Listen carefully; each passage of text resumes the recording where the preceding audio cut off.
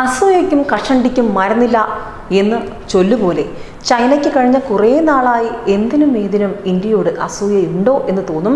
പുതിയ നിലപാടുകൾ കണ്ടാൽ ഇന്ത്യ ബഹിരാകാശ രംഗത്ത് കോടികൾ കൊയ്യുന്നത് കണ്ട ചൈന ആ വഴിക്ക് നീങ്ങുന്നു. പക്ഷേ ഇന്ത്യയുടെ ദൗത്യങ്ങളെ ഒന്നും ഇതിന് തൊടാൻ പോലും ആകില്ല എന്ന ഇസ്രോ എന്ന വലിയ സ്ഥാപനം പലവട്ടം തങ്ങളുടെ ദൗത്യങ്ങളിലൂടെ മിഷനുകളിലൂടെ ലോകത്തിന് തന്നെ തെളിയിച്ചു കൊടുത്തിരിക്കുകയാണ്.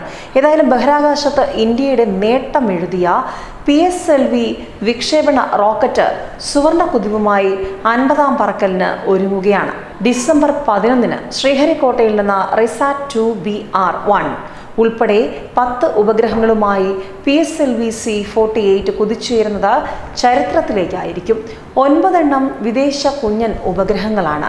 ISRO കേന്ദ്രം മുഴുവൻ ചരിത്രക്കുതിപ്പിൻ്റെ ഉത്സാഹത്തിലാണ് ഇപ്പോഴുള്ളത്. ഏതായാലും വലിയൊരു തുടക്കത്തിലേക്ക് രാജ്യം കടക്കുകയാണ്, ISRO കടക്കുകയാണ്. അതുകൊണ്ട് തന്നെ ചന്ദ്രയാൻ 2-ന് ശേഷമുള്ള ഈ മിഷനെ ലോകം മുഴുവൻ ഉറ്റുനോക്കുകയാണ്. ഉപഗ്രഹ വിക്ഷേപണത്തിലൂടെ രാജ്യത്തിന് കോടികളാണ് നേടിയത്. കോടികൾ നേടിത്തരുന്ന ഈ റോക്കറ്റിൻ്റേത് പിഴയ്ക്കാത്ത ദൗത്യങ്ങളുടെ ചരിത്രം കൂടിയാണെന്നുള്ളത് സന്തോഷം പകരും. 1993-ലെ ആദ്യ പറക്കലും 2017-ലെ 41ാം പറക്കലും ഒഴികെ ഒരു വിക്ഷേപണവും ഇന്ത്യയുടേത് പരാജയപ്പെട്ടിട്ടില്ല. ഉപഗ്രഹ റോക്കറ്റ് PSLV ആണെങ്കിൽ മുൻകൂർ പണം എന്നതാണ് അമേരിക്കൻ സ്ഥാപനങ്ങളുടെ പോലും സമീപനം. അപ്പോൾ പിന്നെ അതിൻ്റെ പ്രാധാന്യം ഇനി പറഞ്ഞറിയിക്കേണ്ടതുണ്ടോ? അത്രയ്ക്കാണ് വിശ്വാസ്യത. ചന്ദ്രയാൻ 1-ഉം മംഗൾയാനും വിക്ഷേപിച്ച ഈ ആകാശ കുതിര 2017 ഫെബ്രുവരി 15-ന് ഒറ്റ കുതിപ്പിന് 104 ഉപഗ്രഹങ്ങളെ ബഹിരാകാശത്തെത്തിച്ച് കുറിച്ചത് ലോക റെക്കോർഡും കൂടിയാണ്. ലോകത്തെ ഏറ്റവും, അതായത് ചെലവ് കുറഞ്ഞതും ഏറ്റവും മികച്ചതുമാണ് അങ്ങനെ ഒരു വിക്ഷേപണ റോക്കറ്റാണ് ഇത്. ഇതുവരെ 310 വിദേശ ഉപഗ്രഹങ്ങളും 40 ഇന്ത്യൻ ഉപഗ്രഹങ്ങളും PSLV ബഹിരാകാശത്തെത്തിച്ചിട്ടുണ്ട്. ഗതി നിർണയത്തിനുള്ള ഇന്ത്യയുടെ 7 IRNSS ഉപഗ്രഹങ്ങളെ ബഹിരാകാശ പദങ്ങളിൽ എത്തിച്ചതാണ് PSLV. അങ്ങനെ PSLVയുടെ ചരിത്രം നീണ്ടുപോവുകയാണ്. ASLVയുടെ പിൻഗാമിയാണ് പോളാർ സാറ്റലൈറ്റ് ലോഞ്ച് വെഹിക്കിൾ എന്ന PSLV.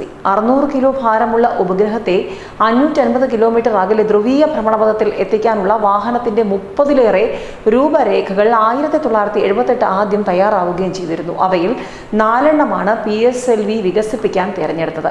ഏതായാലും PSLV ഉയരം 44 മീറ്റർ, വ്യാസം 2.8 മീറ്റർ, ഭാരം 320 ടൺ. 1-ാം ഘട്ടത്തിലെ പ്രധാന റോക്കറ്റിന് ഖര ഇന്ധനം. ഖര ഇന്ധനമുള്ള 6 പാർശ്വ റോക്കറ്റുകൾ ചുറ്റിനും. 3-ാം ഘട്ടത്തിലും ഖര ഇന്ധനം. 2ഉം 4ഉം ഘട്ടങ്ങളിൽ ദ്രവ ഇന്ധനം. പാർശ്വ റോക്കറ്റുകളില്ലാത്ത ഒരിനമടക്കം 3 തരം PSLV. 1993 സെപ്റ്റംബർ 20-നായിരുന്നു ആദ്യ പറക്കൽ. Doctor A. ശ്രീനിവാസന്റെ സംഘമാണ് ആദ്യ പറക്കലിന് അന്ന് മേൽനോട്ടം വഹിച്ചത്. 50ാം പറക്കലിന് മേൽനോട്ടം മലയാളിയായ SR ബിജുവിന്. അങ്ങനെ മലയാളികൾക്ക്, രാജ്യത്തിന്, ലോകത്തിന് മുന്നിൽ അഭിമാനിക്കാൻ നമ്മുടെ മറ്റൊരു ദൗത്യം കൂടി കുതിച്ചുയരുകയാണ്. News desk inside.